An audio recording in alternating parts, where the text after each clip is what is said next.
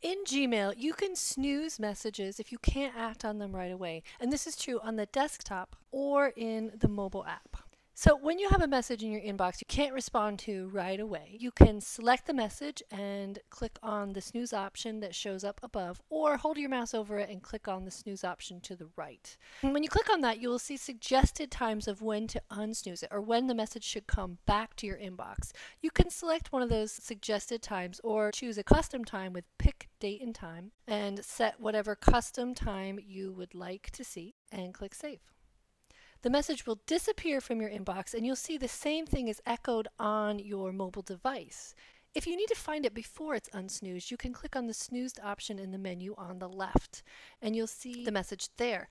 Once it's unsnoozed, once that time is up, the message will come back to the top of your inbox with new indication and the indication in orange showing it was snoozed and when. And you'll see again the same thing on your mobile device. When you click to open the message, that's considered kind of acting on it. So if you open it, the snooze indication will go away. So keep in mind, if you open it and you can't respond right away, you can re-snooze it from the menu at the top, so you have the option to be reminded again. Now those default times that you see in the pop-up here, you can set on your mobile device or you can set it in the desktop. Now in the desktop, you're going to do it in Keep. So go to keep.google.com and then go to the gear and choose settings.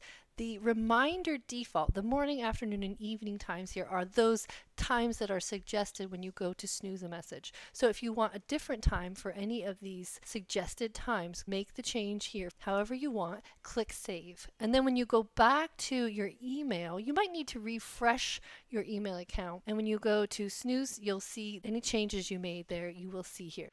On your mobile device, to snooze a message, swipe to the left and then choose from the suggested times there. Again, these are the default settings, or choose the custom date and time and choose whatever custom time you would like to see and save it. To find the snooze messages, click main menu in the top left and select the snooze label and you'll see the messages there and when they'll be unsnoozed.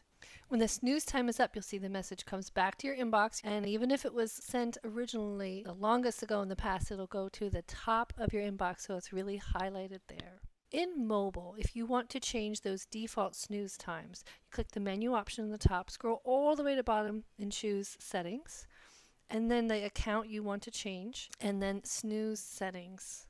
And here you'll see the custom times for morning, afternoon, and evening. The additional option you have in mobile is to set which weekend days you want to be your weekend. So if you want that easy access to snooze something till Friday, change your weekend days here. Any changes you make will show up in both devices. So if you set those here, you will see that across all devices.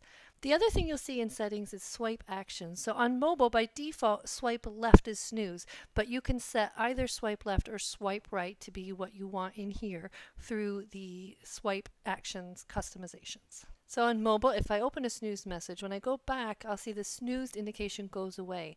So if you open a message on mobile and you're not able to act on it, you can re-snooze it by clicking on the three dots in the top right and choosing snooze and whatever time you would like from the options there. Snooze is a great tool to help get a little visual reminder and to get things back to the top of your inbox when you know you can deal with it.